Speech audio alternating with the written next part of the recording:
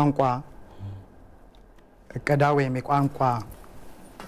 ፕላኒንግ ይባላል በእንትኑ የሱ ፌሊየር የኢኮኖሚ ውድቀት ያመጣል ቋንቋ ላይ ልዩ ትኩረት አለማድረግ የኢኮኖሚ ውድቀት ያመጣል የማህበራዊ ውድቀት ያመጣል ፖለቲካዊ ውድቀት ያመጣል ስለዚህ ለቋንቋ ልማት ለቋንቋ ፕላን ላንጉዌጅ ፕላኒንግ የሚባል ሁኔታ መታሰብ መቻል አለበት አሁን ቅድም ለጠየቀው ጥያቄ ቋንቋ ምን ያህል ለምቷል ለሚለው ጉዳይ በሁለት ደረጃ ማየት ያስፈልጋል የመጀመሪያው ቴክኒካሊ ማለት ነው አንደኛው ቋንቋ ለምቷል አለማም የሚባልበት መንገድ ኮርፐስ ፕላኒንግ የሚባል እይታለው ኮርፐስ ፕላኒንግ የሚባለው የቋንቋው ሰዋሰው ምን ያህል ለምቷል የቋንቋው ጽህፈት ምን ያህል ነው ቋንቋውን እንዲታወቅ በመዝገበ ቃላት በተለያዩ መንገዶች ቋንቋው ለህብረተሰቡ ተደራሽ ምን ያህል ሆኗል የሚለው ነገር ታሳቢ የሚያደርግ ሁኔታ ነው ይሄ ስለዚህ በአብዛኛው የኢትዮጵያን ቋንቋዎች ስንመለከት በትምህርት ስርዓት ውስጥ እንዲገቡ በፍርድ ስርዓት ውስጥ እንዲገቡ የኢኮኖሚ ትስስር እንዲያመጡ የተለያዩ ስራዎች ተሰርተዋል ከዚህ አንፃር 45 50 የሚሆኑ በትምህርት ስርዓት ውስጥ አሉ በተለያዩ መንገዶችም እንደዚሁ የተባለበት ሁኔታም አለ ሌላው በቀጥታ የመንግስትን ውሳኔ የሚጠይቅ ስታተሱን ከፍ ከማድረግ አንፃር በተለይ አንድ ቋንቋ ለትምህርት ስርዓት ይሁን አይሁን አንድ ቋንቋ የዚህ ክልል ቋንቋ ይሁን አይሁን በርግጥ የክልሉ ምክር ቤት ነው የሚወስነው ወይ የወረዳው ወይ የዞኑ ምክር ቤት ነው የሚወስነው ያንን ከማድረግ አንፃር እየተወሰኑ የመጡበት ሁኔታዎች አሉና በባለፉት ጊዜያቶች የቋንቋ ብዛሃነት በኢትዮጵያ ለምቷል ብሎ ማስቀመጥ ቢቻልም በአንጻሩ ደግሞ ሰዋሰው የሌላቸው እየጠፉ ያሉ ቋንቋዎች ያሉ እንደሆነ ማስቀመጥ ፈልጋለሁ ምክንያቱም ውጤቶች አሉ ግን ቅድም በተገለጹት ችግሮች ምክንያት የሚፈልገው በደቡብ ክልል የተለያዩ ቋንቋዎች እየጠፉ ነው ያሉት ኦንጎታ የሚባለው ቋንቋ እየጠፉ ያሉ ቋንቋዎች በአጠቃላይ እንዳሉ ማሰብ ያስፈልጋል ነው እሱን ለማስቀመጥ ፈልገን ጥሩ ነው አቶ ጌታቸው አቶ ጸጋ ብርሃን ለምጣና እንግዲህ ያው የቋንቋ ማንነትን ማበልጸግ ያስፈልጋል ብለን ስናነሳ ነበር ነገር ግን አሁን በኢትዮጵያ ውስጥ በርካታ የሆኑ ቋንቋዎች አሉ በተለይ ከብሔር ብሔረሰቦች ጋር ማያያዝን ስናይ እንግዲህ ወደ 80 የሚሆኑ ብሔር ብሔረሰቦች አሉ እኒን ጥያቄዎች መመለስ ይቻላል ወይ ምክንያቱም ካለን ሪሶርስ ካለ የተለያዩ አቅሞች አንፃር ራሱ የሚገድብ ነገር የለም ወይ የሁሉ ጥያቄን መመለስ የሚያስችል ተጨባጭ ሁኔታ አለ እንደ ሀገር አሁን አሁን ጉዳይ ከንትንም ከቋንቋ ቅድጋም አያይዘን ማየት ይቻል ይሆናል በርግጥ የቋንቋ ቅድ ላንጉዌጅ ፕላኒንግ የሚሉት ምንድነው የቋንቋ ፖሊሲን በተግባር እንዴት ተገብረዋለህ የሚለውን በዝርዝር መስራት ማለት ነው እቅድ ማለት እሱ ነው የዛች ሀገር ቋንቋ ፖሊሲ ምንድነው የትኛው ቋንቋ ነው ፕሮሞትድ ማለት ወይም ብሔራዊ ቋንቋ እንዲሆን የሚፈልገው ወይም ደግሞ ኦፊሻል ቋንቋ እንዲሆን የሚፈልገው ወይም ከቋንቋ ጋር የተያዙ ጉዳዮች ፖሊሲዎች ይኖራሉ አይደል ለምሳሌ ራሱ አሁን የሆነ ቋንቋን ስንመርጥ ለምሳሌ የብሔራዊ ቋንቋ ይሁን ሲባል ወይም የፌደራል የሥራ ቋንቋ ይሁን ሲባል ለምን የሚል ጥያቄ ሊያስነሳ ይችላል የትኛው ቋንቋ ከየትኛው የሚለው ማለት ነው እሱም ራሱ የሆነ ጥናት ደግሞ የሚፈልግ ይሆናል በያስባለሁ እና ጥናት ጋር ማያይዘው ጋር አዎ ትክክል ነው ማለት አሁን እኛ ሀገር እንውሰድና ሁሉም ቋንቋዎች እኩል አግኝተዋል ኢኳሊ እኩል አግኝተዋል ዘርፎር ምን ማለት ነው ይሄ ማንኛውም ማህበረሰብ እንዲህ አይነት ቋንቋ አለኝ ካለ በዛ ቋንቋ የመገልገልም የመማርም ፍርድ ቤት ሄዶ የመጠቀም ወጥቶ የመሳሰሉ መብቶቹ ተረጋግጧል ማለት ነው ቋንቋ አሁን ይሄ ፖሊሲ ካል ነው ይሄ ፖሊሲ ከሆነ በህገ መንግስቱም እንዳስቀመጠው ማለት ነው ዘን ቋንቋ ፕላኒንግ ይሄ እንዴት ተገብሯል በተጨባጭ እንዴት ነው ይሄ ወደ ተግባር እያንዳንዱ ቋንቋ ስክሪፕት አለው ወይ እንዴት ፊደል እንትን ይሄ እንዴት መቼ ይቀርጻል የከሌ ማህበረሰብ እንዴት እናሳድገዋለን ወዘተ ወዘተ ከማንስ ይመሳሰላል ዲቴይል ነገር መስራት ማለት ነው የቋንቋ ፕላኒንግ አይ ቲንክ እንደዛ መሰለኝና ከዚህ አኳያ ሀገራችን በፖሊሲ ደረጃ ህገ መንግስቱን ወስነን ሁሉም ቋንቋዎች እውቅና አግኝተዋል እና ሁሉም ክልል ደግሞ ይሄ ማለት ምን ማለት ነው እያንዳንዱ ክልል እሱ በሚያስተዳድራቸው ቅድም ያቆም እንዳለው እሱ በሚያስተዳድራቸው ውስጥ ያሉ ማህበረሰቦች የነሱ ቋንቋን እውቅና ሰጥቶ እንዲያድጉ እነዛ ማህበረሰብ እንጠቀም እንፈልጋለን ሲሉ እንዲጠቀሙ ማድረግ የሚጠቀሙበትን እድል ማመቻቸት ማቀድ ማለት ነው ወጪ ይጠይቃል ልክ ነህ ግን ቋንቋ ፕላኒንግ አሁን በተጨባጭ ላንጉዌጅ ፕላኒንግ አይ ቲንክ ብለው የሰሩ መሰለኝ ከባህልና ቱሪዝም ምናምን ደቡብ ሄደን አንድ ጊዜ ስናጠና ነበርና በጣም ብዙ ቋንቋዎች አንዳንዶቹ በርከት ያሉ አሁን በዚህ 10 አመት ክልሉ ከተመሰረተ ጀምሮ በርከት ያሉ የትምህርት ቤት ቋንቋ አድርገዋቸዋል የመማሪያ ቋንቋዎች አድርገዋቸዋል ስለዚህ ልጆች በመፍቻ ቋንቋቸው እንዲማሩ ያ እድል አግኝተዋል ማለት ነው አየ አቅደው ሰሩ ማለት ነው እነዚህ ሌሎች ክልሎች እንዲህ አላደረጉም ብዙ ክልሎች እንደዚህ አላደረጉም ይሄን አይነት ችግር አለ ማለት እነዚህ ቋንቋዎች የምትመለሳቸው እንዴት ነው ምን መሆን የሚፈልገው ህዝቡ ነው ምንድነው በቋንቋው ምን አክቹአሊ አይ የራስ አስተዳደር የዛ ኦፊሻል ቋንቋ እንዲሆን የምፈልገው ነው ትምህርት ቤት መማሪያ እንዲሆን የምፈልገው ነው ኦኬ እነዛ ጥያቄ በተጨባጭ ካቀረበ ደግሞ እንዴት ነው መመለስ ከማህበረሰቡ መወያየት ነው ማህበረሰቡ ማለት ስቴጅ ባይ ስቴጅ እያደገ የሚመጣ ነገር እየተመለሰ መሄድ ስላለበትና ከዚህ ተነስቼ ወጪ ያለው ልክ ነህ በጣም ብዙ ቻሌንጅ ያለው ግን ደግሞ መመለስ ያለበት ነው የምትመልሰው ያ ጥያቄ ካነሳው ማህበረሰብ ጋር ተወያይተን ነው ያ ማህበረሰብ የኔ ቋንቋ አትሊስት አሁን ከወጪ ጋር ተወያይተው እኮ አሁን የትምህርት ቤት ቋንቋ እንኳን ይሁን አፍ መፍቻ ቋንቋ በትምህርት ቤት ደረጃ መማሪያ ይሁን ሊል ይችላል ወይም ደግሞ በክልል ደረጃም እውቅና መስጠት ብቻ አይደለም እዛ ከሌላው ቋንቋ የክልሉ የሥራ ቋንቋ መሆን አለበት ሊልም ይችላል ተወያያለ መፈታት አለበት ማቀድ አለበት ስለዚህ የእቅዱ የችግሩ አፈታት ፓርት አካል ስታደርገው ማህበረሰቡ አፈታቱ ይቀላል ማለት ነው ችግሩ ስለዚህ የኛ ችግር ምንድነው ሀገራችን እኔ እንደሚገባኝ አንድ ጥያቄ ይነሳል ቋንቋ ስለ ቋንቋም ስለ ማንነትም ይነሳል ያ ነገር ከማህበረሰቡ በጣም ክሊር የሆነ ውይይት አለ ማድረግ ግልጽ የሆነ ማህበረሰቡ ችግሩ በደንብ እንዲረዳ እና ያፈታቱ አካል እንዲሆን ማድረግ ፕሮብሌም አለብን አዘርዋይስ ወጪ ስለሚያስከትል ብለህ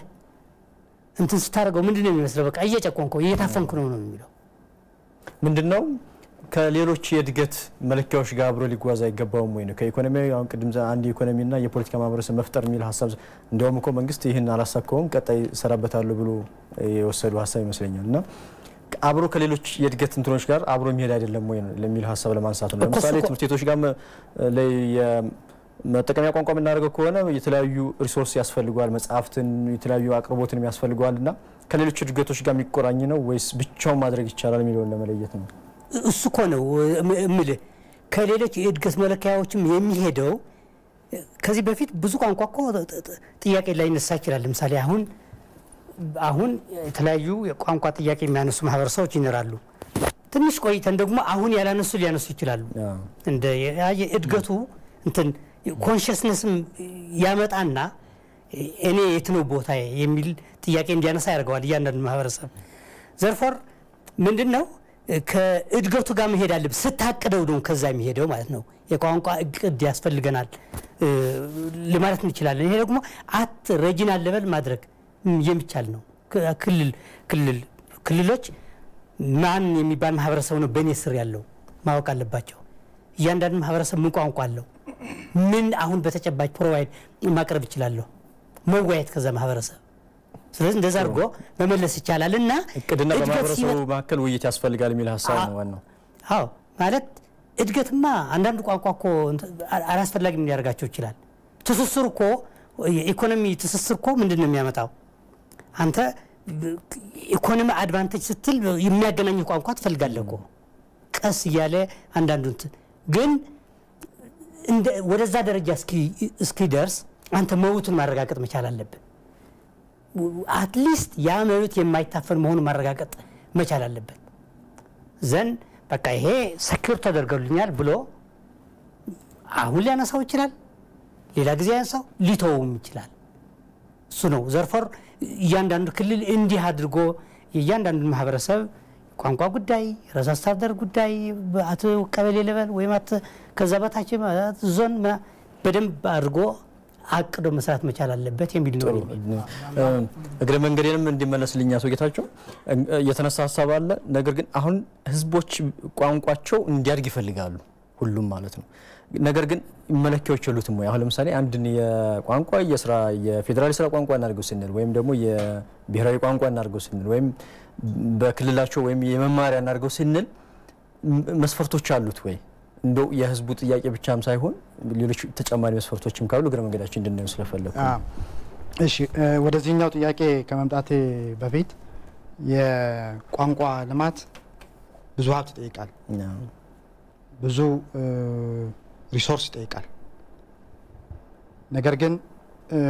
ዋናው ጉዳይ የብዛሃነት ልማት ነው በጣም መሰረታዊ ነገር ነው ከተባለ መንግስት መውሰድ የሚገባቸው ነገሮች አሉ ባቅሙ ከዛ በመለስ ደግሞ ዓለም አቀፍ ተቋማቶችም በዚህ በቋንቋ ልማት ላይ የሚሰሩበት አጋጣሚዎችም አሉ ለምሳሌ የዩኔስኮ የቋንቋ ልማትን ለማረጋገጥ የባህል ልማትን ለማረጋገጥ አበክሮ ይሰራል ስለዚህ እነሱም ቢያንስ ድጋፍ ሲባል የፋይናንስ ድጋፍ ብቻ ሳይሆን የቴክኒክ ድጋፍም ሊሆን ስለሚችል በዛ መሰረት ማሰብ ነው ዓለም አቀፍ ተቋማት በቋንቋ ልማት የራሳቸው የሆነ ሚና አላቸው አህጉር አቀፍም ጉዳይ ራሱ በአፍሪካ ደረጃ አፍሪካን አካዳሚ ኦፍ ላንጉዌጅ ወይም ደግሞ አካላን የሚባል አንድ ራሱን የቻለ ተቋም አለ ስለዚህ ድርጅቶች የራሳቸው ሚና ይኖራቸዋል ዓለም አቀፍ ድርጅቶችም አህጉር አቀፍ ድርጅቶችም ከዛ በመለስ ደግሞ ምናልባት የሲቪል ማህበራት በዚህ ጉዳይ ላይ በኢትዮጵያ የሚንቀሳቀስ የለም በአጋጣሚ ሆኖ የሲቪል ማህበራት በሌሎች ሀገሮች አሉ ሲቪል ማህበራት ብቻም ሳይሆን በግለሰብ ደረጃ ራሱ ቋንቋ እንዳይጠፋ ቋንቋ ከመድረገጽ እንዳይጠፋ የራሳቸውን አስተዋጽኦ የሚያደርጉ ማህበረሰብ አንቂ ምንላቸው አክቲቪስት አይነት እንደዛ አይነቶች አሉ ስለዚህ እነዚህ በየደረጃው ያሉት አካላት ከተባበሩ ቅንጅቱ ህብረቱ ከመጣ ሌላው ቀላል ነው የሚሆነው ዋናው ጉዳይ እነዚህን አስተባብሮ የመሄድ ጉዳይ እንደሆነ ማሰብ ያስፈልጋል የሚለው ነገር ካልኩኝ በኋላ መስፈርት አለው አንድ ቋንቋ የትምህርት ስርዓት ውስጥ ገብቶ የመማሪያ ይሁን አይሁን የስራ ቋንቋ ይሁን አይሁን ኦፊሻል ቋንቋ ይሁን አይሁን የሚለው መስፈርቶች ይኖራሉ ከዚህ ውስጥ አንዱ የቋንቋው የእድገት ደረጃ አንዱ መስፈርት ይሆናል የቋንቋው የእድገት ደረጃ ያ ማለት የቋንቋው የእድገት ደረጃ ሌሎቹ አይለሙም ማለት ሳይሆን በአብዛኛው ህብረተሰብ በአብዛኛው ህዝብ የሚታወቅበት የመግባቢያ ቋንቋ መሆኑና ለመሆኑ መታሰብ መቻል ያለበት መስፈርት አንዱ ነው ሁለተኛው የህዝብ ቁጥርም እንደዛው ታሳቢ መደረግ መቻል ያለበት ይመስለኛል የህዝብ ቁጥር መስፈርት የህዝብ ቁጥር ራሱ አንድን የስራ ቋንቋ ልታደርገው ወይም በትምህርት ስርዓት ውስጥ አስገብተህ ስራ ውስጥ ለማስገባት የህዝብ ቁጥሩ ወሳኝነት አለው የህዝብ ቁጥር ሲባል አናሳ ቁጥር ያላቸው መብታቸው ይገፈፋል ማለት ሳይሆን ግን የስራ ቋንቋ ከማድረግ አንፃር ኦፊሻል ቋንቋ ከማድረግ አንፃር እነዚህ መስፈርቶች ቅድሚያ ሊሰጣቸው የሚገቡት መስፈርቶች ሌላው ድንበር ዘለል ከመሆኑ ጋር ተያይዞ ያለው አጠቃላይ ሁኔታ እሱሱ ታሳቢ ተደርጎ በዛ መሰረት ቋንቋው ስታተሱ ሊወሰን ይችላል የስራ ቋንቋ ይሁን ወይስ ደግሞ ኦፊሻል ቋንቋ ይሁን የሚለው ነገር ሊወሰን ይችላል የሚል እይታ ነው ያለኝ በኔ በኩል ጥሩ ነው እሺ ለጨምር የመጀመሪያ አዋጭነት የሚለው መታየት አለበት ኦፕቲማል መሆን አለበት የምታወጣው ወጪና የምትሰጠው ጥቅም ወይም የምታገኘው ጥቅም መመጣጣን አለበት ይሄ አይደለም እንደኛ ሀገር በኢኮኖሚ ወደ ኋላ ይቀርና በጣም ትልልቆቹም ያንን ከግምት ያስገባሉ ሁለተኛ ሊተገበር የሚችል ነው ወይ 400 ሰው የሚናገረውን ቋንቋ የዕለት ተዕለት የመንግስት የመግባቢያ ቋንቋ ብታደርገው ትርጉም አልባ ነው የሚሆነው ምክንያቱም እነዛ 4 ሰዎች ምናልባት አንድ አመት ሙሉ ላይሰሙትም ይችላሉ ያን በዛ የሚተላለፈው መልእክት ዝም ብሎ ሲምቦሊክ የሆነ ሪፕሬዘንቴሽን ካልሆነ በስተቀር ስለዚህ አዋጭነትና ሊተገበር የሚችል መሆኑ ታሳቢ መደረግ አለበት ሊተገበር የሚችል መሆኑ ያልከው ቅድም አንድን ቋንቋ ለትምህርትም ይሁን ለአስተዳደር ጥቅም ላይ እናውለው ሲባል መስፈርቶች የሉትም ወይ ቅድም ጌታቸው የጠቀሰው ነገር እንዳለ ሆኖ በቂ ዕውቀትና መልእክት መሸከም ይችላል ወይ የራሱ እኮ አንድ እንትን ነው ምክንያቱም ለትምህርት ልታውለው ስትል ሰው የሚማረው ቋንቋውን መማር ቢኖርበት ቋንቋውን ብቻ አይደለም ዕውቀቶችም በዛ ቋንቋ አማካኝነት ዕውቀቶች መተላለፍ አለባቸው ያንን መሸከም ይችላል ወይ ለዛ ብቁ ነው ወይ ፊደል አለ ወይ ስታንዳርዳይዝ ተደርጓል ወይ ይሄ ሁሉ ያስፈልጋልና ያው ቋንቋዎችን ስናለማ በየደረጃ ይኖራቸዋል ስታተስ ይኖራል በደረሰበት ደረጃ እና በሚሰጠው ጥቅም ልክ ቦታውን ያገኘ እንዲሄድ ማድረግ ያስፈልጋል አሁን የኢትዮጵያ ሁሉም ቋንቋዎች ዕውቅና ተሰጥቷቸዋል ሲባል ወይም በአንድ ሀገር ሁሉም ለምሳሌ በአውሮፓ ዩኒየን 4 ቋንቋዎች ዕውቅና ተሰጥቷቸዋል የሥራ ቋንቋ ናቸው ነገር ግን 3ቱ በተለይም 2ቱ እንግሊዘኛና ፈረንሳይኛ ነው የዕለት ተዕለት የተግባቦትና የህትመት ቋንቋዎች የሆኑት በዕለት ተዕለት ደብዳቤ ምናምን ከሆነ ፈረንሳይኛና እንግሊዘኛ ነው ተጠቀመው ግን ሁሉም ቋንቋዎች እኩል ዕውቅና ተሰጥቷቸዋል አስፈላጊ ወሳኝ የሆኑ ሰነዶች በሁሉም ቋንቋ ተተርጉመው ይዘጋጃሉ ፕሮሲዲንግ ቃለ ጉባኤ የሚካሄዱ ስብሰባዎች ላይ ትርጉም ስራዎች ይሰጣሉ ነገር ግን ኦርጋናይዜሽኖቹ በዕለት ተዕለት የሚያደርጉት እንቅስቃሴ በሁለት ቋንቋ ነው ይሄ እንግዲህ እነዚህን ቅድም የጠቀስናቸውን ክራይቴሪያዎች ከግምት በማስገባት ብዙ ሰው ሊናገራቸው የሚችል በመሆናቸው ኢኮኖሚያዊ አዋጭነታቸው ታሳቢ ተደርጎ ስራዎችንም ማስኬድ መቻልም አለበት ስትተረጉም ልትውል አትችልም አላስፈላጊ በሆነ ቦታ ማለት ነው የዕለት ተዕለት ኮሙኒኬሽን ላይሆን ይችላል እና እሱ መታየት አለበት የሚለውን ማየት አለበት ሁለተኛ ቋንቋ በመንግስት እንቅስቃሴ ብቻ ሊለማ ወይም ሊያድግ የሚችል ጉዳይ አይደለም የቋንቋው ተናጋሪዎች የራሳቸውን አስተዋጽኦ ማድረግ አለባቸው መንግስት የማበረታታት ሚና ቢኖረውም ቋንቋው እንዲያድግ ማድረግ በቋንቋው የተጻፉ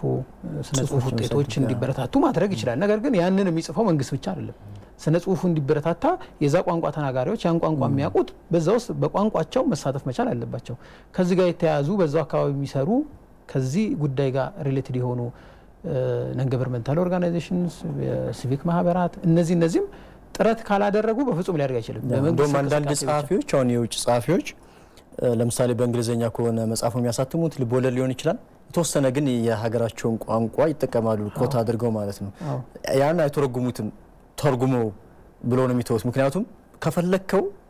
ያን ቋንቋ ማወቅ አለበት ብለው ጥረት አድርግ ብለው ስለሚያስቡና እውነት ነው አብዛኛው ሰው የሚያነሳው ከመንግስት ይጠብቃል ብዙ ነገሮችን ቋንቋዬን አናሳደገኝ ምን ያክልስ የዛ ቋንቋ ተከታይ የራሱን ቋንቋ ለማሳደግ ጥሯል የሚለው እግረ መንገዳችን ምን ነው እሱ በጣም መሰረታዊ ጉዳይ ነው አንድ ብዙ መጽሐፍቶች ያሉት ሰው አንድም መጽሐፍ በቋንቋው ሳይጽፍ መንግስት ቋንቋን በድሏል ቢል እሱ ከበደለው በላይ መንግስት አልበደለው ስለዚህ የራስ ሚናም አለ እሱን ማድረግ ያስፈልጋል የመንግስት እንዳለ ማለት ነው ስለዚህ ቋንቋ በተለያየ ደረጃ ነው ያለበት አሁንም ያለበት ስታተስ በተለያየ ደረጃ ነው ስለዚህ ለመማሪያ ሲሆን ለመማሪያ ማድረግ ለስራ ቋንቋ በሚሆንበት ጊዜ ለስራ ቋንቋ ማድረግ ያስፈልጋል ሌላው ግን እኔ ወይ አተገባበራችን ይሁን ወይም ደግሞ የህጉ ክፍተት ይሁን በትክክል መታየት ያለበት ነገር ይመስለኛል የስራ ቋንቋ ሲባል በብዙ ሀገሮች ያው የዕለት ተዕለት ተግባቦትና የህትመት መጠቀሚያ ቋንቋ ነውና ሌሎችን አላስተናግድም ማለት አይደለም ለምሳሌ ፌደራል ላይ አንድ ኦሮምኛ ተናጋሪ ወይ አንድ ትግርኛ ተናጋሪ መጥቶ አገልግሎት ስጡኝ ቢል ኮስቱን በርደን የኮስቱን የወጪውን ጫና መሸከም ያለበት መንግስት ነው እንጂ ያግለሰብ አይደለም እንዲህ አይነት ሁኔታ ትንሽ ይመስላል ግን በአንዳንድ ጉዳዮች ላይ የህይወትና የሞት ጉዳይ ነው አንድ ምሳሌ ላንሳ በእንደ አውሮፓውያን አቆጣጠር በ2000 አንዲት ዜግነቷ ጀርመናዊ ሆነ ግን ቱርካዊ ዝርያ ያላት የጀርመን ቋንቋ በደንብ ማትናገር የልብ ንቅለ ተከላ ማድረግ ነበረባት ነገር ግን ክሊኒክ ውስጥ ከገባች በኋላ አላደርግም አለች ምንድነው ምክንያቱ ስትባል የጀርመንኛ ቋንቋ በበቂ ሁኔታ ባለማወቅ የተነሳ በማገገም ሂደት ላይ እስከ ሞት ሊደርስ የሚችል ጉዳት ሊደርስብኝ ይችላል አለች ይሄ ስትል ዶክተሮቹም ያሉት ትክክል ነው ይሄንን ደገፏት በሶስት ምክንያቶች አንደኛ የምንሰጣትን መድኃኒት ሌላ መድኃኒት ወስዳለች ሁለተኛ የምንሰጣትን ትዕዛዝ ላትሰማ ትችላለች ሶስተኛ ችግር እንኳን ቢደርስባት እርዳታ ለማግኘት ችግሯን መግለጽ አትችልም ኮምፕሊኬሽን ይፈጠራል እንደዚህ አይነት ነገር ላይና ትክክል ነች ነው ያለው አሁን ቅድም አቶ ጸጋ ብርሃን ካሉት ጋር የሚያያዝ ነው ህብረተሰቡን ማወያየት እንዳለ ሆኖ በተለያየ ደረጃ በመንሰጣቸው አገልግሎቶች የሚከሰቱ ችግሮችን ታሳቢ ያደረገ መፍትሄ ያስፈልጋል የዛ ከተማ የዛ የጀርመን ከተማ የጤና ጥበቃ ቢሮ ኃላፊ ያለው ምንድነው ካሁን በኋላ እንዲህ አይነት ተመሳሳይ ችግሮች እንዳይከሰቱ አስቀድመን ልንሰራ እንችላለን ልንሰራም ይገባል ብሏል ይሄ በኢትዮጵያም በጳውሎስ ሆስፒታል ተመሳሳይ ጥረት ያደረጉ የተቋሙ ኃላፊ ኢንፋክት የውጭ ሀገር ዜጋ መሰሉኝ ተመሳሳይ ጥረት አድርገዋልና የህይወትና የሞት ጉዳይ ይሆናል የቋንቋ ጉዳይ ከቋንቋ አልፎ የሞትና የህይወት ጉዳይም የሚሆንበት አጋጣሚ ሊፈጠር ስለሚችል በየደረጃው ይሄንን ማድረግ ያስፈልጋል አንዳንድ ጊዜ በጣም ወጪ የማያስፈልጉ ብዙ ወጪ የማያስከትሉ ናቸው ለምሳሌ የትኛውም ተቋም ውስጥ አማርኛና ኦሮምኛ የሚናገር ሰው ማታጣበት ሁኔታ አለ አሁን ባለው ሁኔታ መተጋገዝ የሚቻልበት አንዱ ሰራተኛ ደርቦ የሚሰራበት ሁኔታ የግዴታ አንድ ክፍል ልታቋቁም አትችልም ኮሜርሻል ባንክ ውስጥ ሙስሊሞች ከወለድ ነፃ አገልግሎት ይፈልጋሉ በፊት የለም ነበር ይመስለኛል አሁን አንዳንድ መስኮቶች እየተከፈቱ ነበር በኋላ ላይ ቮሊዩሙን እያየ ያ መስኮት 2 3 እየሆነ ይላል ስለዚህ የህብረተሰቡንም ጥያቄ እንደ ሲግናል ተጠቅሞ አገልግሎቱን በዛው መልኩ ማሻሻል ያሰፋም ሄዶ ነው እሱም ያስፈልጋል ማለት ነው ጥሩ ነው ያው ወደ ማጠቃለሉ የሚየርን ስለሆነ ማለት ነው አጠቃላይ እንግዲህ ሁለት ነገር ይነሳል የቋንቋ ብዛሃነት ስጋት ነው ወይስ ጸጋ ነው የሚሉ ሐሳቦችም እንደምንነሻ ይነሳሉና ከኛ ሀገር አንፃር በርግጥ ስጋት ነው ወይስ ጸጋ ነው የሚሉንም ታሳቢ አድርገን ቋንቋን ብዛሃነት ለማሳደግስ ምን መደረግ አለበት የሚል ሐሳቦችን እናንሳለን ሌላው ያው አቶ ጌታቸው ማላለ የሚመልሱልኝ በተለይ ሀገር ውስጥ ብቻ ሳይሆን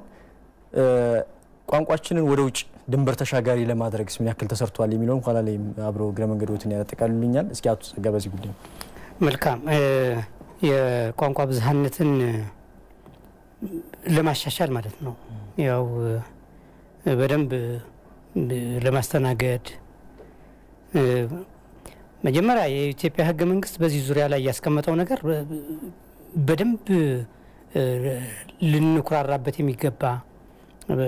የላቀ የሚባል መብት ነው ቋንቋ ዙሪያ ለቋንቋ ማህበረሰቦች የሰጠና እሱ እንትን አድርገን ኢትዮጵያ ውስጥ በራሳችን ቋንቋ ብቻ በራሳችን ቋንቋ ማለት ሀገር ውስጥ በበቀሉ ቋንቋዎች ብቻ የምንጠቀም ኢትዮጵያውያን ነን አንዳንድ ሀገሮች እኮ አንዳንዱ የሥራ ቋንቋ የኦፊሻል ቋንቋ ምንድነው የሚያደርጉት ለምሳሌ ሲንጋፖር ልንገር ሲንጋፖር ምን ያደርጋሉ ሁለት ቋንቋ ፖሊሲ ነው የሚከተሉት ባይሊንጓል ቱ ላንጉጅ ፖሊሲ ወይም ሁለት ቋንቋ ፖሊሲ ምን ያደርጋሉ አራት ማህበረሰብ ነው ያለው ቻይናኛ ተናጋሪዎች ማላያ ተናጋሪዎች ህንድኛ ተናጋሪዎችና አዘርስ ይሏቸዋል በጣም ትንሽ ቁጥር ሆነው የተለያየ ሆነ አዘርስ ነው የሚሏቸው እንደዚህ እና ማዕከላዊ መንግስት ለበል ምን ይተከማሉ እንግሊዝኛ በአጋጣሚ ሲንጋፖር የእንግሊዝ ቅኝ ግዛትም ስለነበረ ሁሉም እዛ ያሉ ማህበረሰቦች እንግሊዝኛ በእንግሊዝኛ ይግባባሉና ይሄ ተከማቸው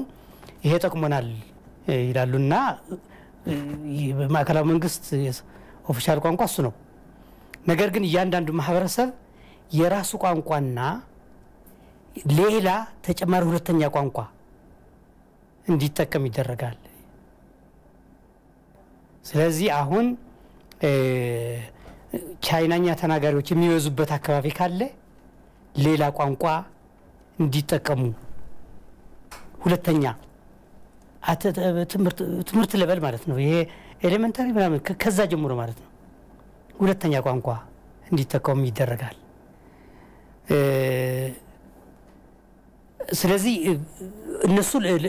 እንደዚህ አድርገው ምን ያደረጉ መሰለ አንዳንዱ አካባቢ ቻይናኛ የሚወዙበት ቻይንኛና ህንድኛ አንዳንድ አካባቢ ደግሞ ህንድኛና ማላያ አንዳንድ አካባቢ ደግሞ ቻይናና ማላያ እንደዚህ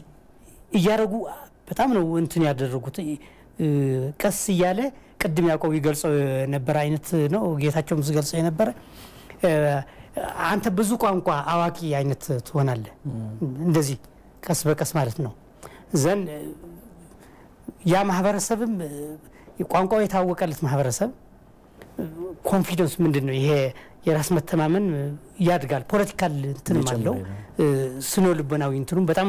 ከፍተኛ ነው ቅድም ያቆብ አንዱ የገለጸው ምክንያት ለምሳሌ መንግስት አገልግሎት ስትሰጥ አገልግሎት ብቻ ይመስላል አይደል ግን ህግ ይወጣል ያ ህግ በየትኛው ቋንቋ ነው የሚወጣው በጣም ከፍተኛ የሆነ እንትን አለው ስነ ልቦናዊም ፖለቲካዊ ምናምንና ይሄንን መሆኑ ማወቅ መጀመሪያ በጣም ጥሩ ነው ለዚህ ነው አሁን ኢትዮጵያ ብዙ ርቀት ሄዳለች በየማ ትግራይ አሁን 3 ወይ 4 ቋንቋ ተናጋሪ 3 ቋንቋ ተናጋሪ ማህበረሰብ አለ ባለበት አካባቢ የራሱ ቋንቋ እንደ ደግሞ በጋራ ዛም የሚያግባባቸው አማራ አሁን በጣም ብዙ ማህበረሰብ አለ በጣም እነዛ ማህበረሰብ ቋንቋቸው በቋንቋቸው በየአካባቢያቸው እንዲጠቀሙ ዞን ከሆነ ወረዳ ከሆነ እንደዚሁ እና ሌሎችም እንደዚሁ ነው ደቡብ ያው የምናቀው ነው እና ብዙ ርቀት ሄደናል ቅድም የተባለ ውስንነት ቢኖርም እነዚህ በደንብ እንትን ይሆኑ ትስስሩ ኢንተግሬሽኑ እያደገ እንዲመጣ ከማድረግ አኳያ እኔ ኔጌቲቭ ነገሩ አይደለም ፖዚቲቭ አስፔክቱ ነው በጣም ትልቅ ሆነ የሚሰማኝ በኢትዮጵያ ውስጥ እያንዳንዱ ማህበረሰብ የኔ ቋንቋ እኮ ይሄ ኢትዮጵያ ታውቋለች በህጓ አስቀምጣለች ዘርፎር ይብሎ ራሱን በራሱ እንዲተማመን ከማድረግ በጣም ትልቅ እምርታዊ ምንለው እንትን ነው ሶ ምንድነው ማድረግ ያለበት ግን የበለጠ ይሄንን ኢንሃንስ ለማድረግ አንዱ ያልኩ በደንብ ማቀድ ያስፈልጋል የቋንቋ እቅድ የሚባለው እያንዳንዱ ክልል ቢሰራ ጥሩ ነው ያ ሲሰራ ከያንዳንዱ ማህበረሰብ ሊሄቃናሉ የሚፈልጉት ቋንቋቸው ለማሳደግ ከሆነ ምን ነገር ነው የሚፈልጉት ምና ይወያያል ይታቀዳል እንደዚህ ስናደርግ አይ ሁለት ቋንቋ ማወቅ እንፈልጋለን ተጨማሪ 3 ወይ እንዲህ ይያለ ስለዚህ ፕሮሞትድ ይሆናል ማለት ነው ቋንቋዎች ሁሉም ክልል የያንዳንዱ ማህበረሰብ ቋንቋ የማንነቱ የማህበረሰቡ የማንነት መገለጫ የፖለቲካ አስፔክት መገለጫ ማህበራዊ አስፔክት መገለጫ መሆኑ ይገንዘብ ያንዳንዱ ኢሊት በያንዳንዱ ክልል ያለው ስለዚህ ከዚህ ተነስቶ አይ እንዲ ከሆነ ከያንዳንዱ ማህበረሰብ አብረን ለመኖር ውስጣችን ካለ ማህበረሰብ አብረን ለመኖር የነሱ ቋንቋ እነሱ በሚሰማቸው በሚፈልጉት ደረጃ እንዴት እናሳድግላቸው የሚለው ማቀድ ፖለቲካል አድርጎ ማየት ማህበራዊ አድርጎ ማየት ኢኮኖሚክ አድርጎ ማየት የሚጠይቅ ይመስለኛል ዘርፎ የጎደሉን እንደዚህ አርገን እየሞላን መሄድ የምንችል ይመስለኛል ጥሩ ሐሳብ ነው ምናልባት አቶ ጌታቸው ተጨማሪ ሐሳብ ምናልባት የኢትዮጵያን ቋንቋዎች ከኢትዮጵያ አልፎ ያሉት ነገሮች ምን ይመስላሉ የሚለውን ነገር ስንመለከት በተለይ ሁላችንም እንደምናውቀው አማርኛን በዋሽንግተን ዲሲ አካባቢ ያው የኤሌት ከለት እንቅስቃሴ የማድረግ ሁኔታዎች እንዳሉ ሁላችንም እናውቃለን በቅርቡ የተጀመረ ነገር አለ በአፍሪካ ህብረት አካባቢም እንደዚሁ አማርኛን የዛው የህብረቱ ቋንቋ የማድረግ እንቅስቃሴዎች ያሉበት ሁኔታዎች አሉ እንደዚሁም በጀርመን በተለያዩ የጀርመን ዩኒቨርሲቲዎች ግዕዝ የጥናትና ምርምር ቋንቋ የሆነበት ያለበት ሁኔታ አለ በተጨማሪም በተለይ በምስራቁ የሀገራችን ክፍል በአፋርና በኢትዮጵያ አፋርና በጅቡቲ አፋር መካከል እንደዚሁ ቋንቋውን አንድ ለማድረግ በሶማሌና በኢትዮጵያ ሶማሌ መካከልም እንደዚህ የቋንቋ ውርርስ ለማምጣት የተለያዩ ስራዎች እየተሰሩ ነው ያሉት በርግጥ ይሄ ጅምር እንቅስቃሴ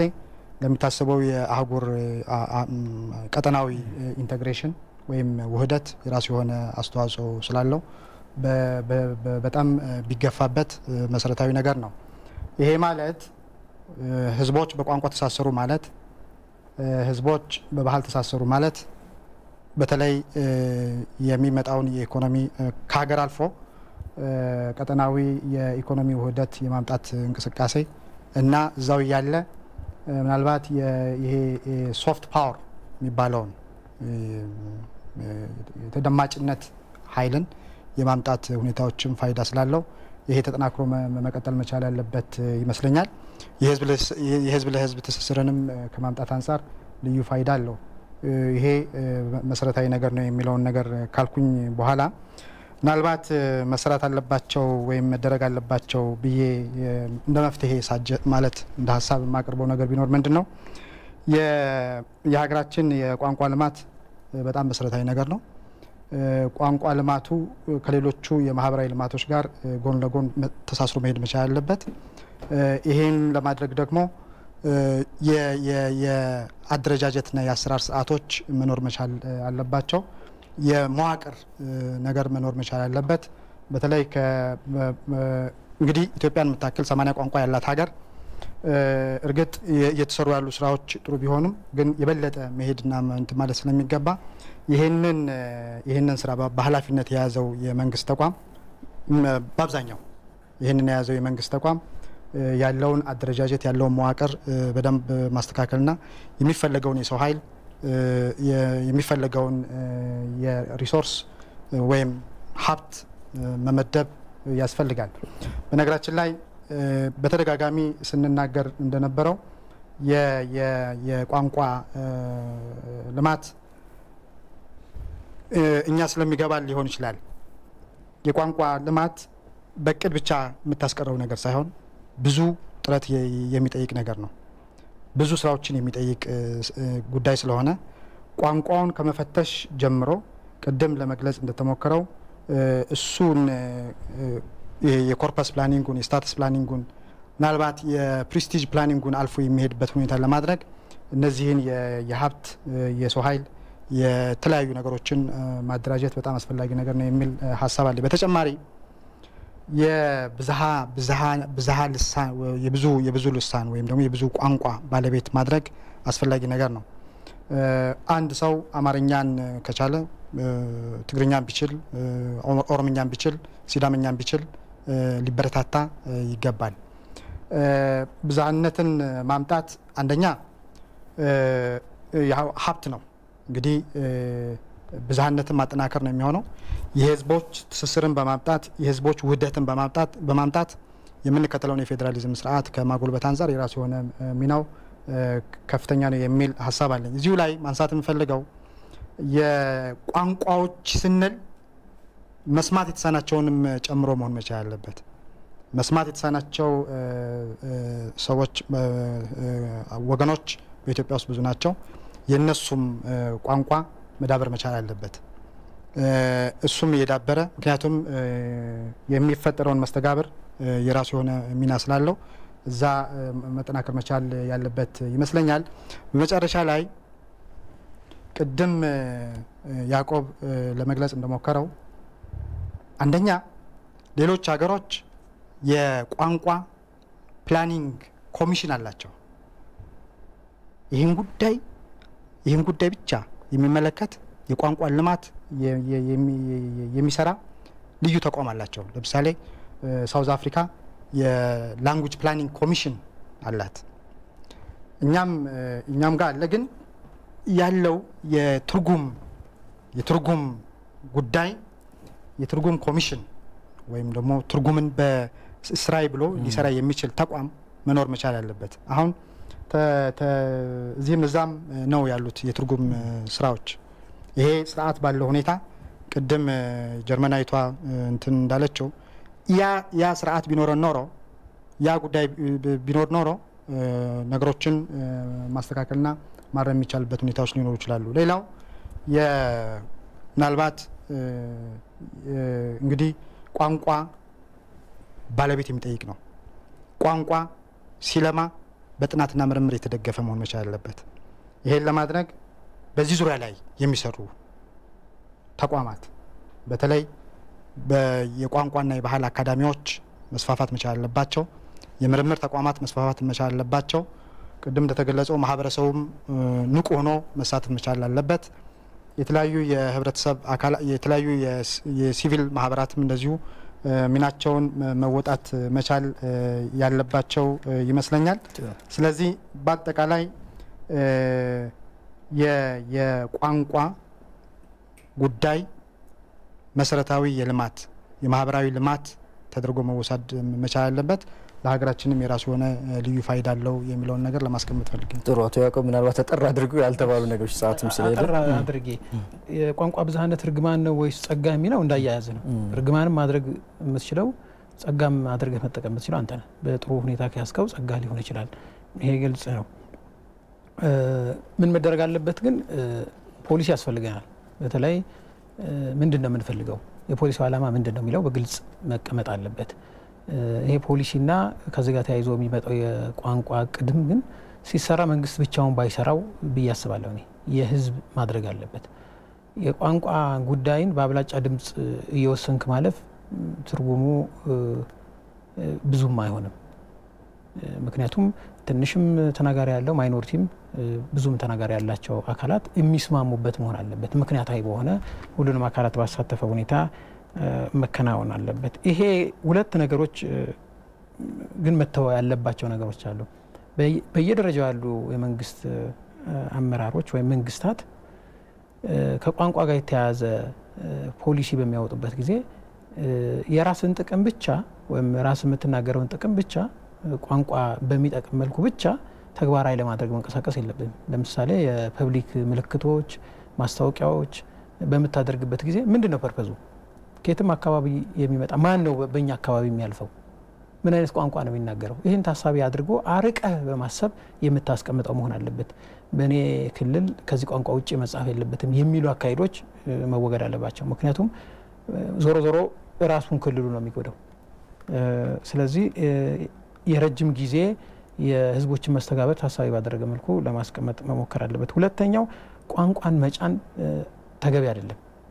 ሰው በፍላጎቱ እንዲማር ስታደርገው ነው፣ አማራጭ አድርገህ ስታቀርበው ነው። ራሱ መርጦ አንድ ጊዜ በአማራ ክልል የተካሄደ ጥናት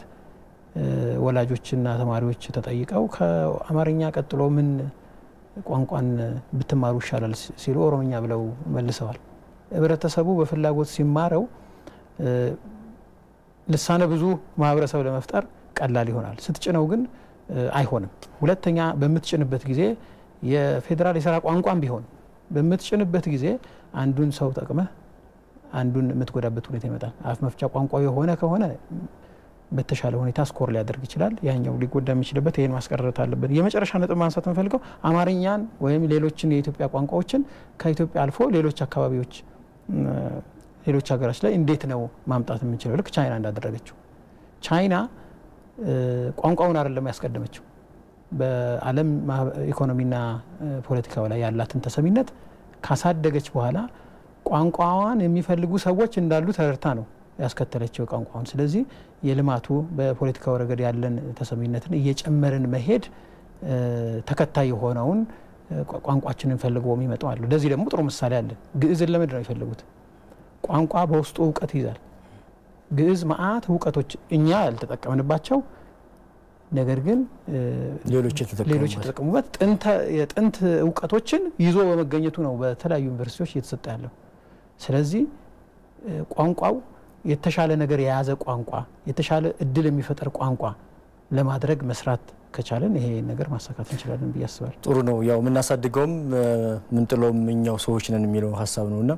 ጥሩ ይሄን ያደረግነው ለውይይታችን በጣም ነው ማመሰግናችሁ። ተመልካቾቻችን የዛሬው የኢቲቪ ወቅታዊ ዝግጅታችን ይህን ይመስል ነበር። ከዝግጅቱ ጋር ተመስገን እንዳለ ነበርኩ። በቀጣይ ሳምንት በሌሎች ዝግጅቶች እንመለሳለን። እስከዛው ሰላም ሳምንት